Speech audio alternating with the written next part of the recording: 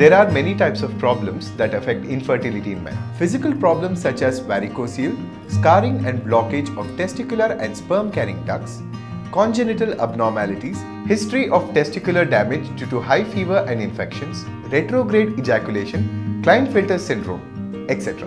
Psychological factors such as premature ejaculation, erectile dysfunction, ejaculatory incompetence, that is, inability to ejaculate during the sexual intercourse. Lifestyle factors such as smoking, use of other tobacco products like gutka or chewing of tobacco, alcoholism or drug abuse, overexertion and stress, deficiency of vitamin C, B complex and zinc, anemia and malnutrition.